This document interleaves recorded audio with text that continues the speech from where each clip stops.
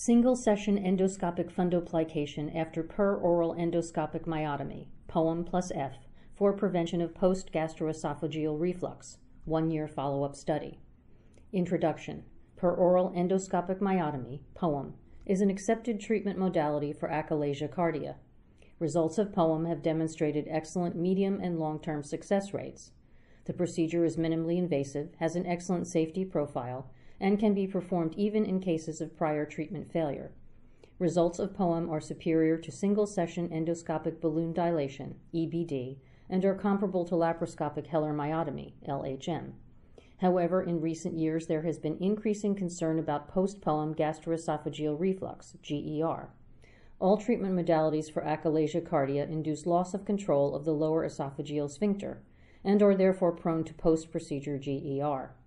Conventional teaching recommends that LHM is always combined with partial or full 360-degree fundoplication, LHM+F, more often anterior, door fundoplication, to protect against postoperative GER. Overall reported post-LHM+F GER rates have been acceptable. To date, fundoplication has not been standard after POEM.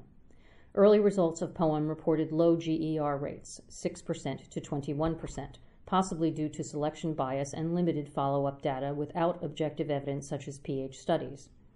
Recent studies have reported high incidence of post-POEM GER, 15% to 88%. A recent meta-analysis reviewing POEM, LHM, and EBD demonstrated that POEM had the highest efficacy for relief of dysphagia, but also the highest incidence of post-POEM GER. A prospective randomized trial comparing POEM with LHM also demonstrated a high incidence of post-POEM GER. Although most post-POEM GER occurrences are mild, grade A or B, severe GER, grade C or D, or development of Barrett's esophagus has also been reported. Currently, most POEM centers recommend long-term endoscopic surveillance to identify such changes. In an attempt to reduce post-POEM GER, Inouye et al. Described a novel endoscopic fundoplication following anterior POEM, either as a single-stage concomitant procedure, POEM+F, or later as a separate subsequent procedure, POEF. The procedure aimed to replicate surgical, laparoscopic, door partial fundoplication. In their first series of 21 patients, the authors reported reduction in reflux symptoms and optimum maintenance of the fundoplication wrap at 1-month follow-up. It is possible that POEM+F, or POEF, may help to reduce or control post-POEM GER.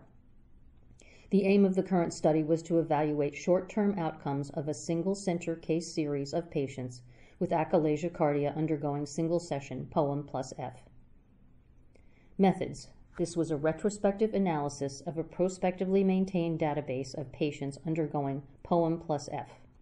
Abstracted data included demographics, achalasia type, pre-POEM Eckhard score, prior therapy, and follow-up. Follow-up assessment was 3-monthly for 1 year and included post-POEM Eckhard score, GERD-Q score, wrap integrity and esophagitis on esophagogastroduodenoscopy, and pH studies. GER was defined according to Lyon consensus. Results. 25 patients underwent POEM+F, mean age 40.1 years, 12 females. POEM+F was technically successful in 23 of 25, equaling 92.0%. Significant dysphagia improvement was seen in all 25 patients. Mean pre- and post-POEM Eckhard scores 8.21 and 0.1, respectively. Mean total procedure and fundoplication times were 115.6 minutes and 46.7 minutes, respectively. Times reduced significantly after the initial 5 cases. Median follow-up was 12 months.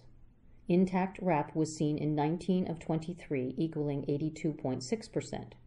GER, abnormal esophageal acid exposure time, EAET, was seen in 2 of 18, equaling 11.1%, and there was 1 reported GERD-Q greater than 8.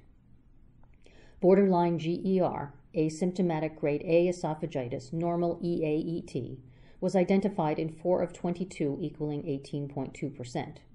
3 minor delayed adverse events occurred but required no intervention.